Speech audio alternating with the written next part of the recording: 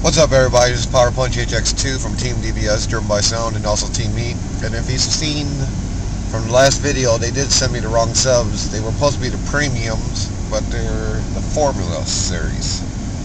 Which, yeah, I kind of bitched about that. I paid almost 400 bucks for them, but kind of shit out of luck for right now. Alright, I got them in. All 612s, dual 4s.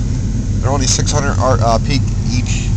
300 RMS each, so it's 3600 peak in the wall. So let's see how it sounds.